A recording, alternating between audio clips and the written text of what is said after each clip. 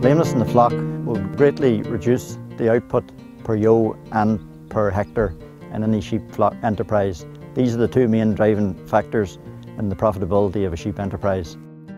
Lameness will also increase the workload in any flock if a proper control policy is not in place. The main causes of lameness in any flock can be split into two different categories. The infectious causes, these are spread from sheep to sheep and are scald, footrot and CODD, contagious ovine digital dermatitis. The non-infectious causes of lameness in sheep are toe abscesses, toe granuloma, shelly hoof and overgrown hooves.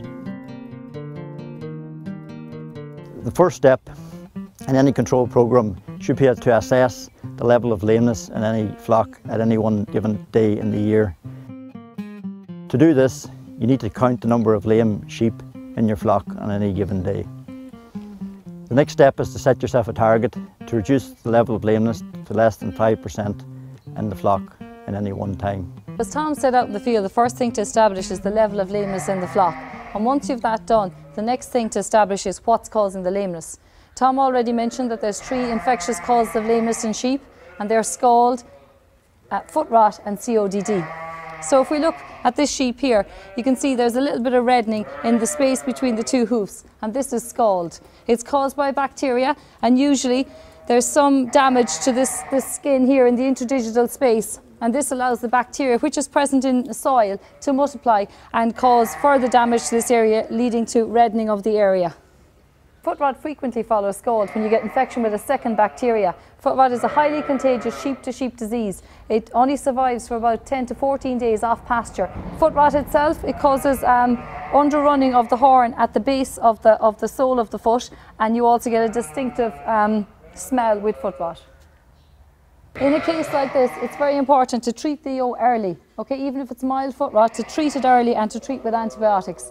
The best antibiotic to use is an injection of long-acting oxytetracycline, and it's very important then to turn the ewe out onto clean pasture. That's pasture that hasn't held sheep in the last 10 to 14 days. So there is a vaccine available against foot rot. Sheep never develop a natural resistance to the bacteria that cause foot rot. The vaccine contains 10 strains of the bacteria Dichelobacter nodosus, and it does 2 things. It can be used to treat affected sheep, but it can also be used as a preventative for the rest of the flock. Your veterinary practitioner will give you more advice on this product. Another infectious cause of lameness in sheep is cod. We don't have an example of cod here today, but with cod, it's a very infectious disease. It's a sheep-to-sheep disease, and it often gets into your flock by buying in an infected sheep. Cod is different to foot rot in that it starts here at the coronary band, and it causes the entire hoof to shell off, and indeed the whole hoof capsule can come off. But it's distinctive that you'd see it here at the top of the coronary band and it working its way down the hoof. The treatment for cod is very different to the treatment for scald and foot rot. It is very important to consult your veterinary practitioner on the best antibiotics to use in the foot bath for cod. Cod, once it enters a flock, can result in explosive outbreak of lameness, so it's very important to get it under control quickly.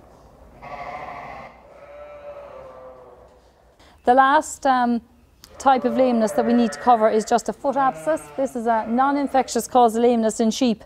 A foot abscess can be caused by trauma or some kind of an infection or a foreign body tracking up here at the white line, and usually you get swelling of this area of the hoof. It tends to be warm to the touch. The sheep tends to be very lame and is usually carrying this foot, and you may or may not see pus here at the coronary band when it starts to burst out. This is an example of a toe granuloma, and toe granulomas are usually caused by over-trimming of the hoof until the actual animal bleeds. It's a non-infectious cause of foot rot, and the best thing to do in the case where you get a granuloma is to cull the sheep. Here we can see another example of a toe granuloma. You can see the protrusion of tissue out here through the horn. This is quite a severe example. The 2 options with this: if it's a very valuable sheep, you could consider using a pressure bandage and trying to treat it, but often this is unsuccessful. The best option with a ewe like this, with the toe granuloma, is to cull her, because treatment tends to be unsuccessful. Toe granulomas can be caused by overpairing of a sheep's feet. They can also be caused by trauma, and the other reason they can occur is sometimes in very severe cases of foot rot. We can see 2 problems on this hoof. Okay, so here you see an example of shelly hoof, and on the far side then you can see overgrown horn. The shelly hoof As you can see here, is a non-infectious cause of lameness, and the exact cause of it is unknown, but it's thought to be due to either nutritional imbalance or possibly some kind of damage from the environment. The overgrown horn here, we would advocate that the person pare this back and rebalance the hoof. Routine foot trimming should be avoided in most cases. As already said by Catherine, infectious diseases can be spread from sheep to sheep, from hoof to hoof. And trials carried out in the UK, they found that sheep which were routinely trimmed had higher incidence of foot rot than ewes that weren't. So what we basically have here is a healthy hoof. Some farmers would be tempted to trim here, but in essence what they would be doing, if they trimmed this hoof first, they could be transferring the bacteria from this hoof to this one. So if you need to trim, you should be disinfecting your shears between each hoof and between each ewe. So the shears should be dipped in disinfectant. And then if you need to trim, you trim it. But in general cases such as this, healthy hoofs shouldn't be trimmed. Routine foot bathing is crucial for the control of scald in the flock. First thing to do is to make up a 10% zinc sulfate solution in the foot bath. We do this by measuring the amount of water in the foot bath, and in this foot bath behind us here we have 120 litres of water. So to make up a 10% solution we need 10 kilos or 12 kilos of zinc sulfate. So we've weighed out here 12 kilos of zinc sulfate and we have water, so we'll add the zinc sulfate to the water in a bucket.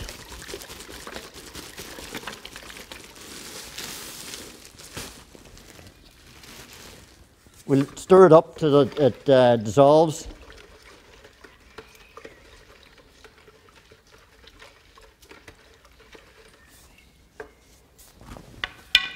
Then we'll pour it evenly into the foot bath.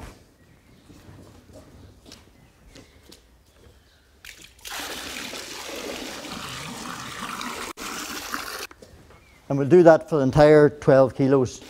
One of the critical things in foot bathing sheep is foot contact with the solution. You can see here, ewes walking through it. The total contact time is only 4 seconds. What needs to happen is you need to shut the front gate of the race and let the sheep stand in the solution. And they need to stand in the solution for 3 to 4 minutes before they're passed out onto a clean concrete area. The mistake a lot of farmers make is that they have the hoofs clean, the sheep stand in the solution, but then they go out to a muddy area. Now that the ewes have stood in the bath for 3 to 4 minutes, we can let them out onto a clean concrete area where they will stand for an hour for the solution to dry into the hoof. We said at the onset our main aim was to keep the incidence of lameness in any flock down less than 5%. This may involve culling the chronic lame cases or sheep that do not respond to treatment. So for most farmers, they have to concentrate on the breeding stock. After weaning is a good time to put in all ewes, examine them and segregate out or isolate the ewes that are lame, run the healthy ewes through the foot bath, and they can go out onto clean pasture. So what we've done here, we've selected out the lame ewes, and those lame ewes now will be treated intensively for the next week. As Catherine said earlier, ewes with foot rot, like these ewes here have, they need to be treated with an oxytetracycline antibiotic. They'll be run through the foot bath for the next 4 or 5 days and given an injection, 2 to 3 injections over the next 4 to 5 days. Any ewes that don't respond after the 4 to 5 days should be culled out of the flock. As Catherine said, foot rot is an infectious disease. Those ewes will spread the foot rot throughout the entire flock unless they're culled. So you have to cull those ewes. And that's a priority to control lameness within your flock. All bought-in sheep into the flock should be examined for lameness, treated and ensure that they're healthy before they join the main flock. Prevention is always better than cure.